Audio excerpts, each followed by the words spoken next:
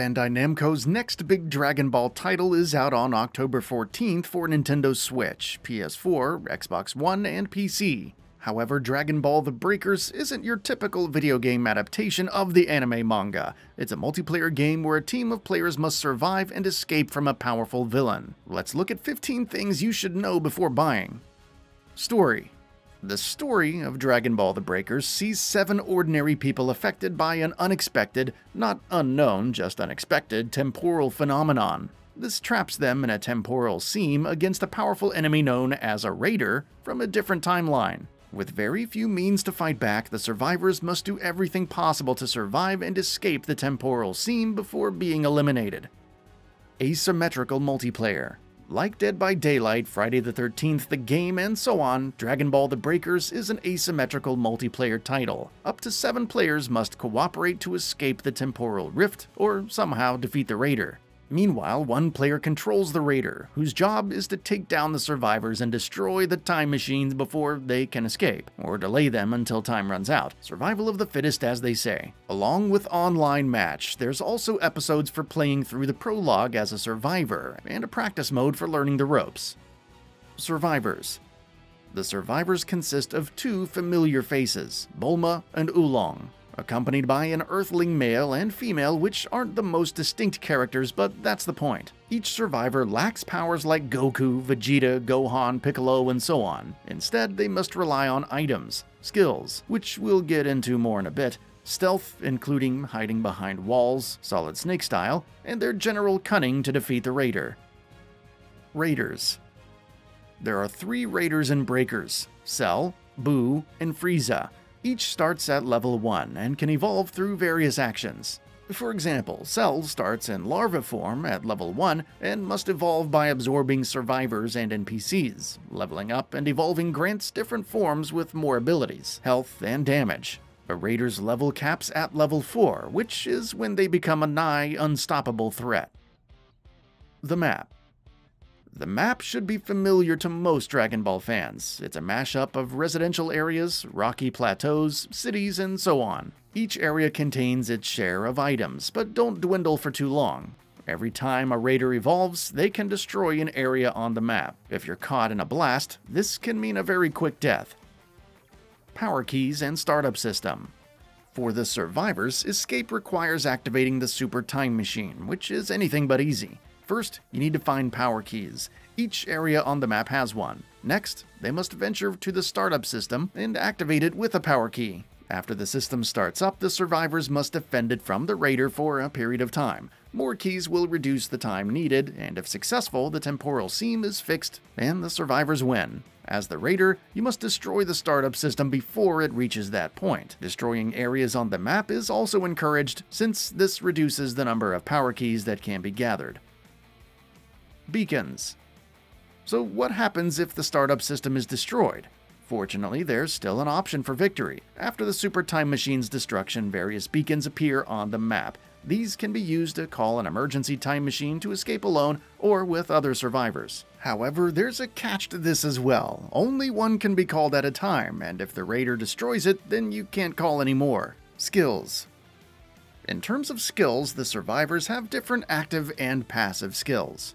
Active skills consist of a grappling device for quick traversal and smokescreen, which briefly prevents the Raider from locking onto allies in a certain range. They can also use a Saiyan Pod remote, which calls down a Saiyan Pod for quickly flying up and repositioning to a different part of the map. Survivors can also change into random objects to hide, though you may get an object that sticks out all the more, so caution is advised. The Raiders also have active and passive skills, which increase in number as they level up. One such skill is key detection, for detecting a survivor's aura, making it easier to find them. The number of available special attacks also increases, and they also gain a powerful ultimate special attack. Perfect Cell can throw out a Kamehameha in a straight line, for instance, dealing immense damage.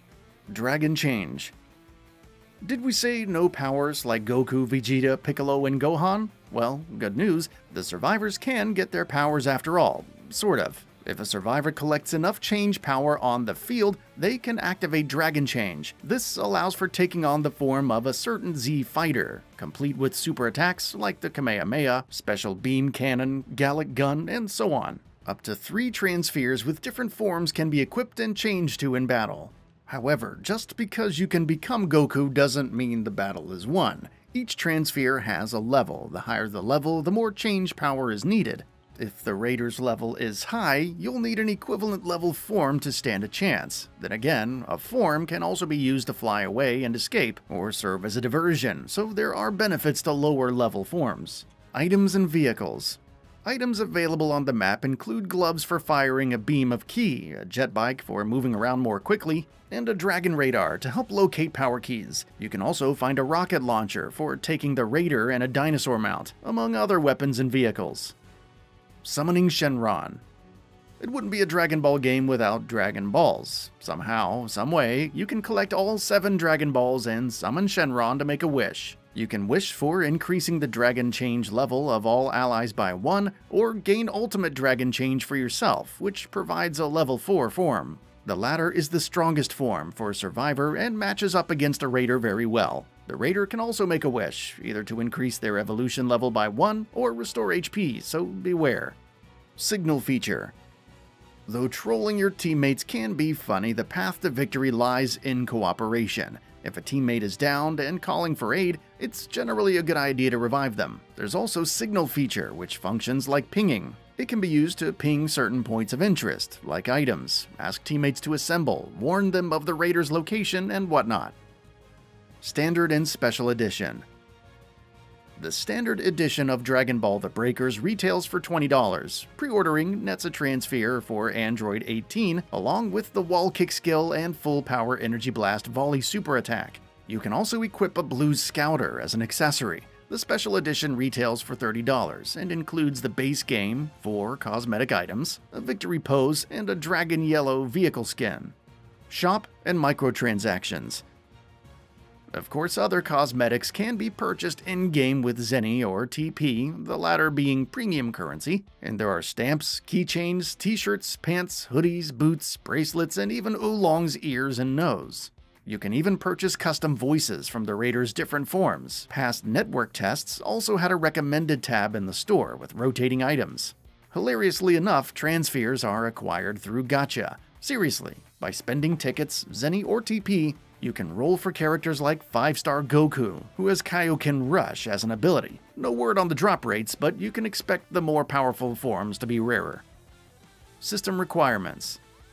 As with most contemporary Dragon Ball games on PC, the system requirements for Breakers aren't too heavy. At minimum, you'll need an Intel Core i5-7600 or AMD Ryzen 3 3100 GPU, 8GB of RAM, and a GeForce GTX 770 or Radeon RX 470. The recommended requirements include a Core i7-8700 or Ryzen 5 3600, 8GB of RAM, and a GTX 780 or Radeon RX 570. In both cases, you'll need 10GB of installation space, though this could increase over time if more chapters and maps are added.